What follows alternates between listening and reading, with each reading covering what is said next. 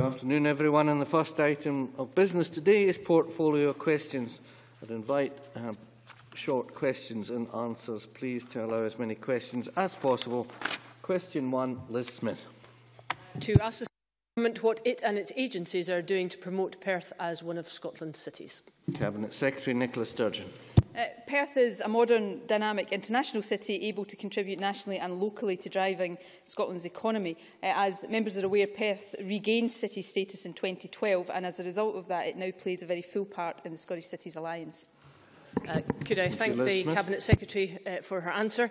Could I ask what assessment the Scottish Government has made of the calls from Transform Scotland to create a new intercity rail hub at Perth Station as a catalyst for transport connectivity, urban regeneration and economic regeneration for Perth? Well, as the member will be aware, we are always happy to engage with proposals of any nature, and I'm sure the Transport Minister, who's sitting next to me here, would always be willing to engage and will engage directly with the member on the specific point she raises. The proposal the member has just outlined, as I'm sure she will, is aware, would cost in the region of £1 billion. It would require cutting across the existing M9 motorway, so there are significant challenges with the proposal that she puts forward, but we are always willing to engage and will continue to do that, and I'd be happy, I'm sure the Transport Minister would be happy to discuss those challenges in more detail with her. Thank you. Question 2, Mary Scanlon. Thank you. To ask the Scottish Government when it last met representatives of CalMac and what issues were discussed. Minister Keith Brown. The Transport Scotland officials meet regularly with CalMac representatives to discuss a range of matters relating to ferry services in Scotland, and I last met with CalMac representatives a fortnight ago to discuss a number of matters of mutual interest. Mary Scanlon. Thank you. Is the Government aware of the widespread concerns of the public and business sector in the Western Isles that due to reduced timetable options and the removal of a dedicated freight ferry, the current major public investment in the Stornoway to Ullapool service will actually lead to a reduced service, particularly during peak periods? So given the significant contribution our island communities make to the social, cultural and economic well-being of our nation, does the Government not recognise and accept the need for this investment to be augmented by the retention of a dedicated freight vessel to provide the much-needed increase in capacity and timetable choices for users of the service? Minister. I think I would choose to characterise the £43 million investment that we're making in the new vessel in a different way from the way that Mary Scanlon has done. And I should also reassure her that in terms of the freight capacity, there will be more than adequate freight capacity on the new vessel, the MV Loch Seaforth, when it enters service. We have said that we will keep another vessel on standby in the intervening period, but both in terms of the £43 million investment for the new vessel, but also in terms of the new contribution to the Stornoway's harbour infrastructure, as well as that at Ullapool, we are confident this will provide an improvement and has been staunchly supported by many people, seeing this huge investment from a new vessel of £43 million worth to the two older vessels which are there. And there have been questions of reliability, for example, in relation to the freight vessel. So we are confident that the capacity will be there. Thanks. Kenny Gibson. Thank you, Presiding Officer. Arran Islanders are delighted that the Scottish Government is investing £2 million a year to roll out road equivalent tariff to Arran from October, and have warmly welcomed the Minister's announcement. Does the Minister therefore share my disappointment that CalMac is seeking to dilute that commitment by trying to avoid implementing RET on weekend summer sailings? Sir. I think the short answer is no, I don't share that disappointment, because I'm aware that there's not an attempt here to dilute the commitment to RET, but instead, as has been made clear right the way through this process, that there will be issues of demand management which are necessary. I know the member is aware of that. The operator, again in line with what we've said in the Ferries Plan, is in discussion with the community about the need for some form of demand management to be introduced during the summer 2015 timetable. Part really of the success of introducing RET in the first place. We're very clear that they will only be introduced, though, where the projected demand on a particular route as a result of the introduction of RET indicates that that's necessary. And crucially, from the member's point of view, demand management techniques will only be introduced if they're agreed by the community. Thanks. Question 3, Lewis Macdonald. To ask the Scottish Government how its city strategy will support public bodies in the Aberdeen city region that find it hard to recruit staff because of the high cost of living relative to the rest of the country. Secretary Nicola Sturgeon. The Scottish Cities Alliance brings together all of our 7 cities in collaborative partnership with the Scottish Government to focus on creating jobs, developing infrastructure and boosting economic activity across our cities and their regions. That approach is also supported by other key Scottish Government policies, such as our commitments on affordable housing and housing supply, our social wage commitments and a public sector pay policy which focuses resources on the lower paid. Lewis Macdonald. I welcome those priorities in the Cabinet Secretary's response. She will recognise that the unique needs of the oil-producing region around Aberdeen a generation ago attracted unique solutions, particularly in terms of affordable housing for incoming workers. Given the challenge there again today, will she take a lead in government in seeking to join up the initiatives taken by different public sector employers in the city region, whether that be by recruitment and retention pay supplements, by additional support for housing or by other means? Cabinet Secretary. I think Lewis Macdonald makes a fair suggestion there, and I'm more than happy, either through the Cities Alliance or in whatever other way might be appropriate, to look at how we can ensure that the work that he acknowledges is being done across the public sector is properly coordinated to ensure that we're providing solutions that are fit for purpose, given the circumstances he outlines in Aberdeen. As the member will be aware, how we allocate resources for affordable housing takes account of need in different areas. He's also referred to the flexibilities within our pay policy and recruitment and retention premia that can be paid by NHS employers where there is a case that can be made. So he is right to acknowledge the work that has been done, but in the interest of trying to build consensus around this, I'm more than happy to give him an undertaking today that I'll consider what can be done to ensure that there is a fully joined up approach to that, and I'm happy to liaise with him further once I've had the opportunity to give it that consideration. Many thanks. Maureen Watt. Thank you, Presiding Officers. Others have alluded to the high cost of living is often due to the lack of affordable housing. How important does the Cabinet Secretary think it is for the City Council, public bodies and the private sector to release land and work together to increase the amount of affordable housing in the North East? Cabinet Secretary. Well, Maureen Watt is absolutely correct to raise this as an important issue. I should also record that Maureen Watt has previously raised the issue of the cost of living in Aberdeen with ministers and has had discussions with John Swinney on this particular issue.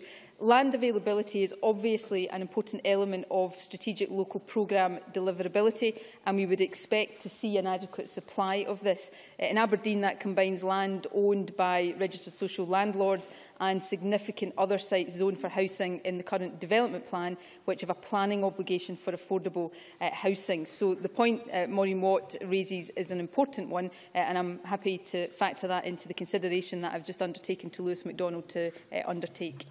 Many thanks. Question 4, Nigel Don. Thank you, Presiding Officer. To ask the Scottish Government what discussions the Cabinet Secretary for Infrastructure, Investment and Cities has had with the Minister for Environment and Climate Change regarding the long-term impact of flooding on infrastructure. Cabinet Secretary Nicola Sturgeon. I'm in regular dialogue with ministerial colleagues on a wide range of issues of mutual interest. Nigel Don. I thank the Cabinet Secretary for that response to a convoluted question which rather makes the point that flooding is no respecter of persons or portfolios. And my very rural constituents, of course, see flooding as affecting both their homes, the farmland, the roads that run the drains. And I'm wondering whether the Cabinet Secretary can assure me that the Scottish Government has a good look at how these things are funded across the country, in particular, of course, in my constituency, to make sure that the funds are available to deal with all these problems. Cabinet Secretary. Well, as Nigel Don will appreciate, these issues are matters of enormous priority to the Government generally and obviously to Paul Wheelhouse in particular. The National Flood Risk Assessment takes into account the impact of flooding on property, infrastructure, agricultural land. It forms the basis of our current work to produce our first ever flood risk strategies, which are intended to help inform decisions around the prioritisation of flood risk actions, as well as supporting decisions that are made by local authorities and community groups. This work has also fed into the cross-government work to deliver our first statutory climate change adaptation programme, which responds to a wide range of potential climate change impacts, including, of course, flooding. And through this work, individual parts of the Scottish Government are working to ensure that they their own policy areas are recognising and adapting to these pressures. So I hope that gives Nigel Don assurance that this is something that very much feeds into every part of the work of the Scottish Government. Thank you. Tavish Scott. Can I agree, Presiding Officer, with the sentiment of Nigel Don's question and ask the Cabinet Secretary whether she'd be able to clarify for Parliament the balance of funding that would be available between large-scale investments in the kind that Nigel Don has just illustrated and smaller-scale needs that exist in his and my constituency in relation to both flooding and coastal protection. Very happy to, if it's acceptable to Tavish Scott, to write to him with more detail on that, because obviously there is a general question there that will be impacted in terms of the specific demands for funding that he has in mind. So I'll consult with colleagues, Paul Wheelhouse in particular, and come back to him with the detail he's looking on as quickly as possible. Thank you. Jamie McGregor. What discussions has the Cabinet Secretary had with colleagues to ensure that the appropriate cleaning of gullies, burns and culverts is taking place to prevent the flooding on roads, such as the A85 near to Lochall Village, which constantly floods in heavy rains? Cabinet Secretary. I can assure the member that these discussions take place on an ongoing basis. The Transport Minister has had some specific discussions around the issues to do with roads that the member has raised. All of these issues that are particular risk factors of flooding are absolutely central to the work we do overall in flooding, and I'm more than happy either personally or through the appropriate minister to provide further detail to any ministers with particular local issues on these points. Many thanks. Question 5, Annabel Goldie. To ask the Scottish Government what its plans are for Prestwick Airport. Cabinet Secretary. Our overall aim, as I've advised Parliament previously, is to return the airport to profitability as soon as is possible.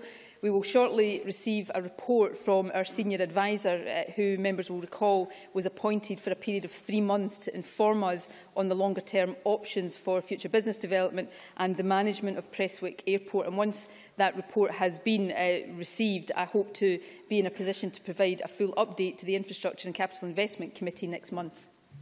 Honourable Goldie. I thank the Cabinet Secretary. The 3-month period technically expired yesterday, so what is the new timescale for monitoring progress and reporting to Parliament? And particularly, the Deputy First Minister in her evidence to the Parliament Committee on 19th March mentioned a potential for increasing passenger and freight usage at Prestwick. So what steps has the Scottish Government been taking to investigate if that is a realisable objective? Well, I'm sure Annabel Goldie will appreciate that. Well, firstly, I believe that there is a consensus in this Parliament that the Government is right to be taking the action it is taken to secure the future of Prestwick Airport. The current management team at Prestwick Airport has continued to engage, as is appropriate, with any interested party to seek to bring new business to Prestwick and to explore opportunities for new business. However, we specifically asked the consultant to prepare an in-depth report for us. As I've said, he had 3 months in which to prepare that report. Annabel Goldie is right to say that that period is now expired, so I expect to take delivery of that and to have the appropriate time to properly consider that report very, very soon. And I will give the Infrastructure and Investment Committee and, as appropriate, the whole Parliament a full update on where we intend to go and where the plans for Prestwick intend to go, both around the governance and the management of the airport and the plans for expanding its business opportunities as quickly as reasonably practicable. But I know all members will appreciate that it is vitally important that we take the time to consider what the best short, medium and long-term options are for the airport in order that we can be in the best possible position to deliver on our objective of returning the airport to profitability as soon as possible. And I will share those plans as fully as possible with Parliament as soon as I'm in a position to do so. Thank you. Chick Brodie. Thank you, Presiding Officer. To ask the Scottish Government to confirm that Prestwick Airport will, in its initial recovery phase, the short term, focus firstly on its capabilities as an MRO airport supported by the great engineering skills based on the airport perimeter and in the aero engineering training at Ayrshire colleges, and secondly on its abilities to handle and promote wide-bodied freight air transport for cargo exports. Cabinet Secretary.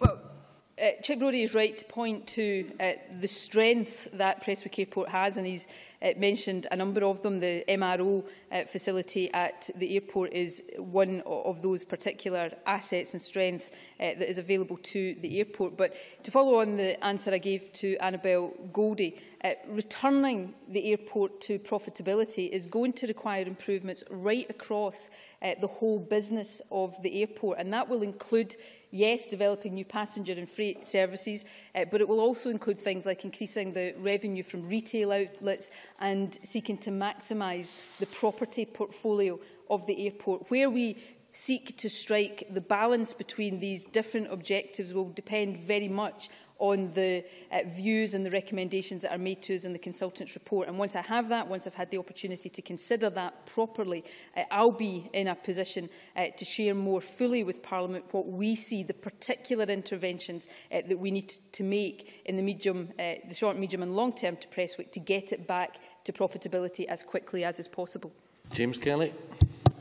Thank you. Can the Cabinet Secretary state if the monthly level of losses at Prestwick Airport is increasing, and also state how the Government intends to recover these losses and previous investment to the public purse? I will provide on a regular basis. I last did this, of course, when I appeared before the Infrastructure Committee, the financial position around the airport and in particular the investment that the Government is making. But James Kelly will recall that the principle upon which we have acquired the airport is the principle of ensuring a return on taxpayer investment. That is required in order to make our acquisition and intervention in the airport compliant with EU state aid regulations. So that is the overriding objective. Whatever we invest in the airport, and I've been upfront and continue to be upfront that it will require investment in order to achieve our longer-term objective. But that investment is designed to ensure that long-term return on taxpayer investment, and we'll continue to report to Parliament as appropriate on the progress that we're making. Thank you. Question 6, Alison Johnson. To ask the Scottish Government what plans Scottish Water has to promote the use of its assets for the generation of renewable energy. Okay. Scottish Water already produces around 7% of the energy it consumes through hydro, wind and solar generation schemes on its assets. Scottish Water will continue to seek opportunities to invest directly or to work in partnership with others to increase renewable energy generation where it is cost effective to do so. Alison Johnson. I thank the Cabinet Secretary for that information. Scottish Water is a successful, publicly owned business with huge potential for renewable energy generation. And under the new 2015 to 21 business plan just published, they will invest £11.2 million in hydro, wind and solar schemes to increase the renewable output to 75 gigawatt-hours a year. The Scottish Government consultation on a hydro nation stated that Scottish Water had the potential to generate in excess of 1,000 gigawatt-hours a year. So is this a lack of ambition?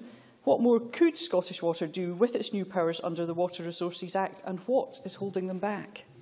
Cabinet Secretary.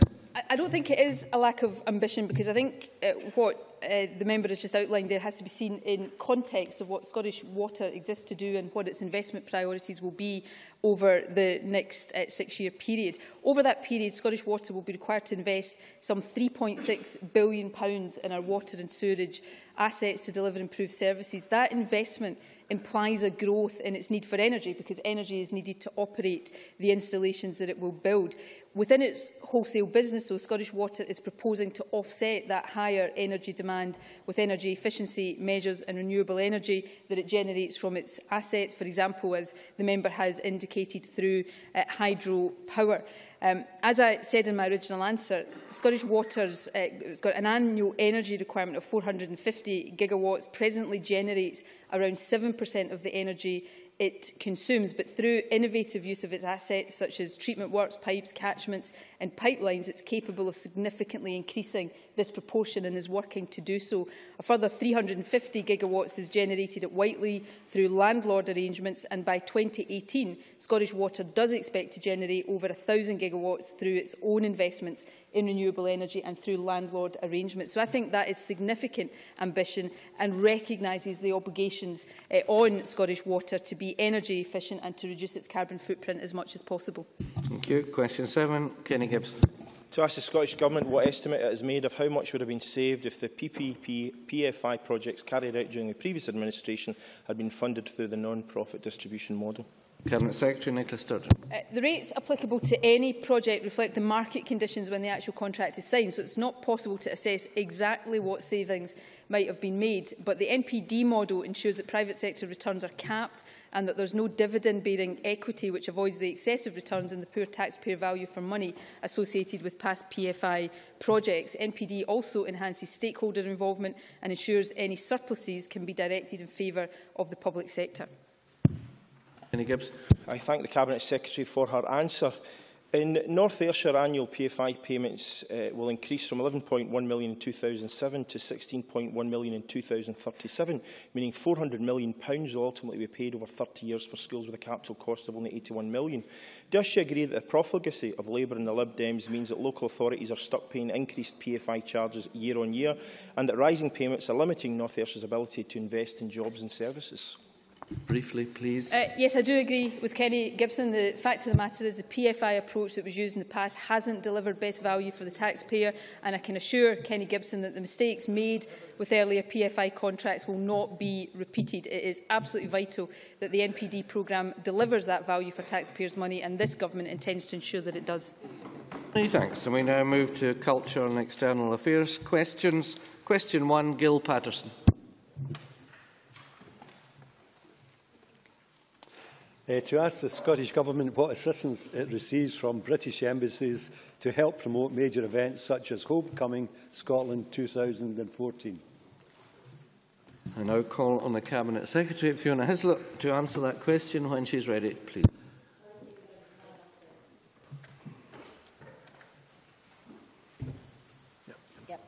The Scottish Government is aware that embassies and consulates have been provided assistance by promoting information about Homecoming Scotland 2014 through their network of media and promotional contacts.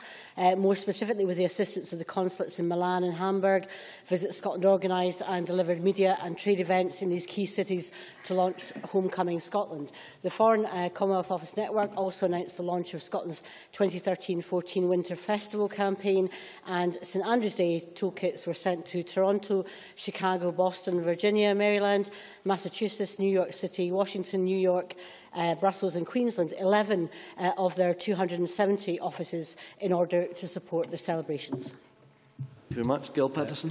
Can I thank the Cabinet Secretary for that answer?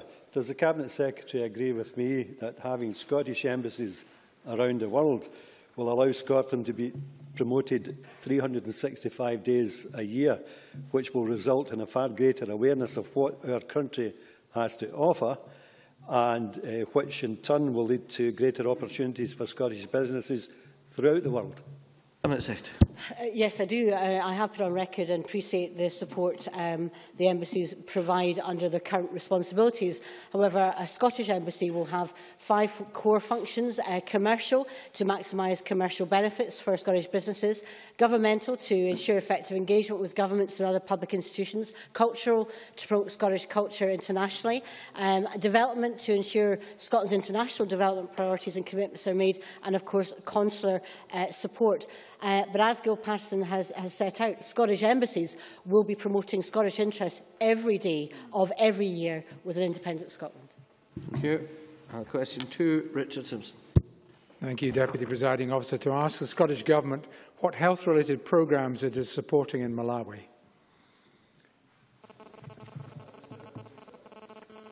Thank you, Presiding Officer. The Scottish Government's International Development Fund for Malawi supports 16 health-related projects worth over a total of £5 million. That's 6 health projects in the funding round 2012-2015 and 10 in the funding round 2013-2016. These include projects addressing community needs in maternal health, health awareness, a mobile clinic, medical training, mental health, cancer treatment, meningitis awareness, and a whole host of others as well. Further details of all our projects are on the Scottish Government website. Richard Simpson. Can I thank the Minister for his response? I'm particularly interested in 2 aspects. One's midwifery, but I want to ask about the mental health side. And I should declare, Deputy Presiding Officer, my fellowship at the Royal College of Psychiatry. The college has a charity supporting training of psychiatrists in Malawi, where there is a really very serious, indeed dire shortage. And I wonder if the government has considered the possibility of incentivising donations from charity, because that leverage system does seem to produce more funding. So I wonder if that's something that has been considered. Minister. I'd like to put on note and record the work that Richard Simpson has done in this. I know midwifery is an issue of his that he's taken in the past, and also malaria as well, that he's raised awareness of. In this particular issue, yes, we do actually incentivise it through some of our grant funding rounds. We welcome match funding, for example, in the small grant scheme that we launched last September, and we will continue to do that. But I'm more than happy if there's a specific project that's looking into that to provide more detail to Richard Simpson. But it is incentivised. Match funding is welcome, and I agree with him entirely. Having done fundraising for NGOs in the past, it's certainly an easier way to get money out of donors. Question 3, Michael McMahon. To ask the Scottish Government how many naval vessels it considers would be required to enforce a ban on EU fishing fleets in Scottish waters if proposals for an independent Scotland's membership of the EU were not accepted. Cabinet Secretary Fiona Hislop. An independent Scotland would continue EU membership, and as such we would expect mutual access to fishing opportunities to continue. Michael McMahon. Yeah, I'd like to thank the Cabinet Secretary for that answer. I don't know what question it was she was answering, but it wasn't the one that I asked. If the First Minister is going to go to Bruges and threaten to use gunboat diplomacy, if his negotiation skills fail, would it not be a good idea to actually know the size of the fleet that you would be required to enforce your ban? And is that really the way that we want to look forward to our discussions with the European Union if Scotland ever became independent? Minister. Cabinet Secretary, rather. The First Minister did no such thing, and clearly, by his supplementary question, the member doesn't understand the difference between access to fishing opportunities in waters and access for navigation through waters. And also, it's quite clear that the member, just as well he isn't the fisheries spokesperson for his party, doesn't understand the current situation. Maybe I can explain. Marine Scotland, which is under the devolved responsibility of the Scottish Government, is responsible currently for fishery and marine protection in Scottish waters. It routinely monitors the activities of all non-Scottish vessels currently in our waters, using 3 offshore patrol vessels, 2 long-range aircraft and satellite information which reports the position of vessels every 2 hours. Of course, what Mr McMahon does identify is to highlight the current conventional capability gaps that have been created as a result of Westminster Government cuts. For example, Presiding Officer, there are no major surface vessels based in Scotland and no maritime patrol aircraft.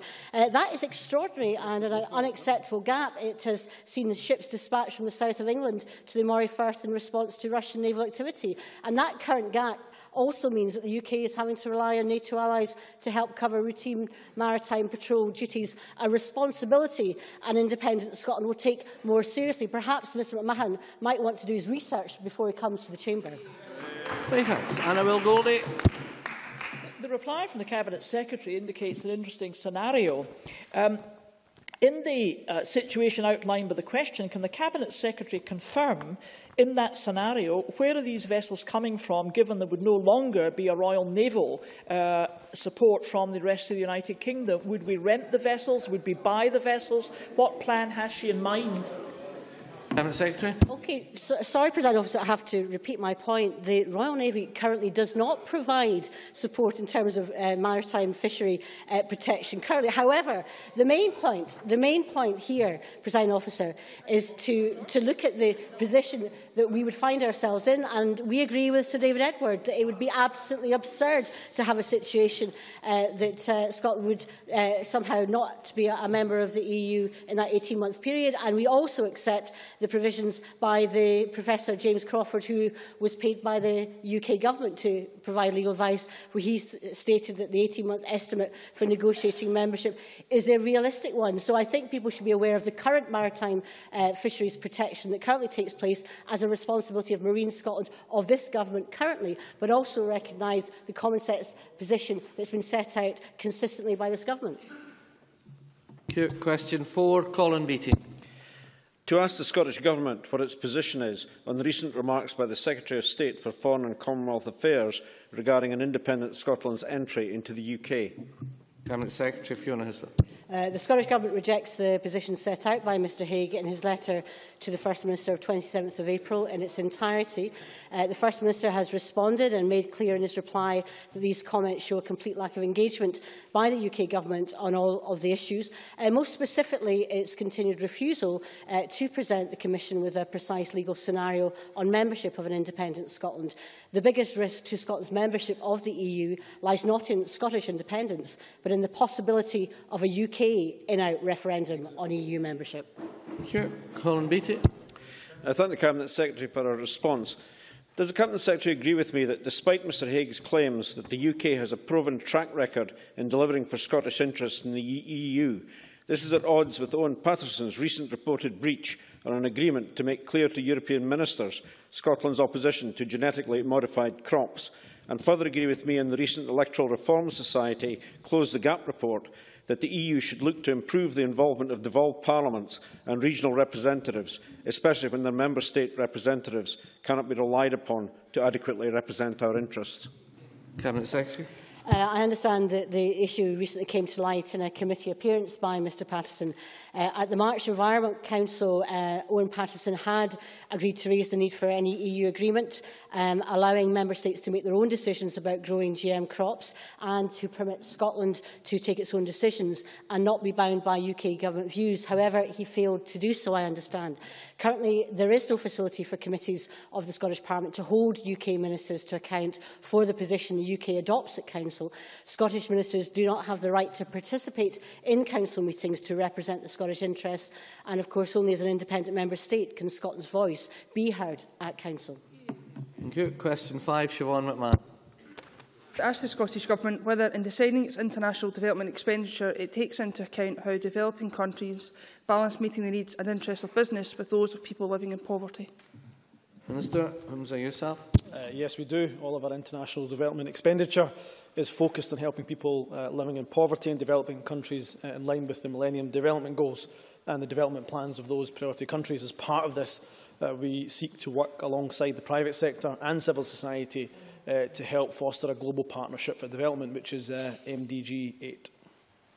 Thank you. Siobhan McMahon. Thank the Minister for that answer. A recent SCIAF event which I co-hosted provided an opportunity to meet SCIAF and its partners from Colombia and hear at first hand about the impact of big business on that country's Afro-Colombian and Indigenous communities. We heard that rich landowners, armed groups and multinational companies, including those registered in the UK and Scotland, are now forcing people off their land so it can be used for mining, banana plantations, cattle ranching and drug trafficking. Does the Minister agree with SCIAF, who believe that Scotland can and should play its part in promoting ethical and responsible business practices, and how will the Scottish Government take a proactive role in promoting human rights and responsible behaviour from Scottish businesses? Minister. Yes, I do agree with SCIAF, and I agree with what the member said. I didn't get to meet the Colombian delegation this time, but I met them last year when they came round. There's two ways we can really do this. One is domestically, of course, through promoting through the procurement bill, as the member knows. We've included in a clause about ethical and fairly traded goods, so that's showing in domestic legislation what we can do. We're also working alongside the Scottish Human Rights Commission, who have developed their action plan on human rights. A part of that is to see how we can incorporate what are known as the Ruggie Principles, which are the UN guiding principles on business and human rights. So we can do that domestically, we can also do it in legislation, but we can also do it through the National Action Plan. I'm happy to provide the member with more details if she requires or needs. Thanks. Question 6, Hugh Henry. To ask the Scottish Government whether it has received advice from the European Commission that, if Scotland separates from the UK, it would need to apply to the EU as a new member state, rather than assuming continuing membership. Cabinet Secretary Fiona Hislop. We have received no advice from the Commission to this effect. Indeed, the Commission has made clear that it will not issue an opinion until it is presented with a precise scenario from the UK Government. I would welcome this. However, the UK Government has repeatedly refused to jointly approach the Commission with the precise legal scenario on Scottish independence. The Scottish Government proposes that an independent Scotland negotiates from within the EU via an amendment under Article 48 of the Treaty of the European Union on the terms to be agreed with other Member States as outlined on page 221 of Scotland's Future. The Scottish Government recognises it will be for the EU member states, meeting under the auspices of the Council, to take forward the most appropriate procedure under which an independent Scotland will become a signatory to the EU treaties at the point at which it becomes independent, taking into account Scotland's status as an EU jurisdiction of 40 years standing. Thank you. Hugh Henry.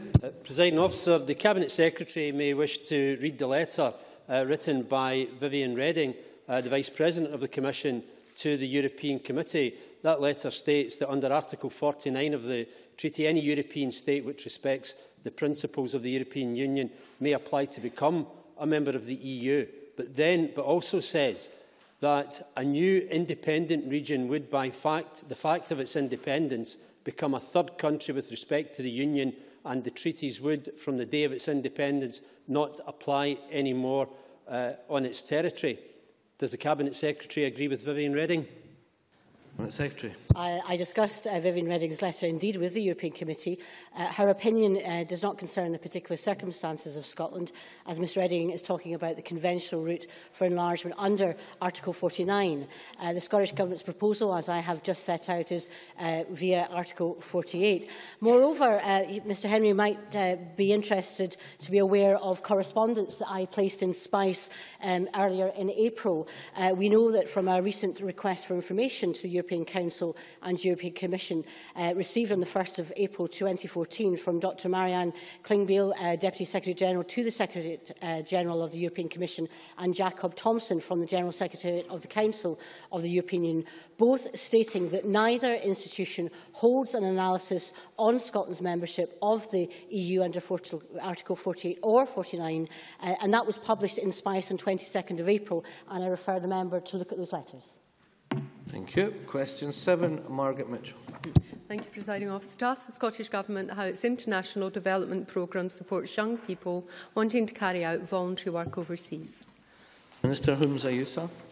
The Scottish Government has committed £9 million per year to its International Development Fund. Although the fund doesn't offer direct financial support to young people wanting to carry out voluntary work overseas, we do provide funding to NIDOS and to the Scottish-Malawi Partnership, both organisations the member will be aware of. They provide information to young people about volunteering opportunities, and recently the Scottish-Malawi Partnership hosted the Youth Congress on the 31st of March 2014, which I attended.